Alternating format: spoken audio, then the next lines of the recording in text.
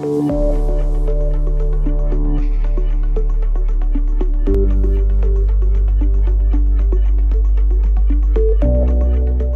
some of you may have heard, we've licensed the Anatomy Learning Outcomes for Medicine from the Anatomical Society, and the Education Committee have very kindly formed an editorial board for us.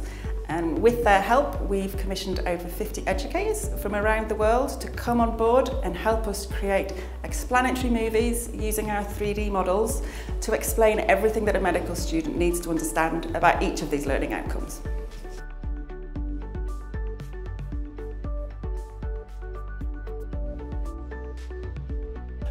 One of the major problems that students have is knowing the level of detail to learn, that they need to know to learn anatomy.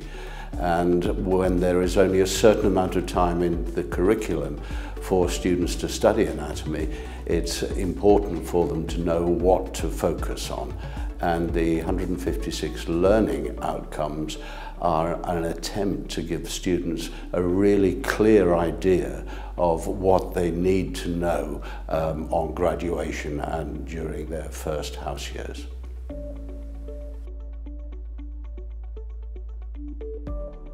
The learning outcomes will give them very specific and quite directed areas in which they can learn specific parts of anatomy. And I think that will be very helpful, again, as an adjunct to what we do in the classroom, but also to make it a little less daunting of this enormous subject, anatomy, and giving them something a bit more specific on which to concentrate. So I think learning outcomes are really important so that students know what's expected of them, so that they can get an idea of the depth of knowledge that they need to have and take away from their learning.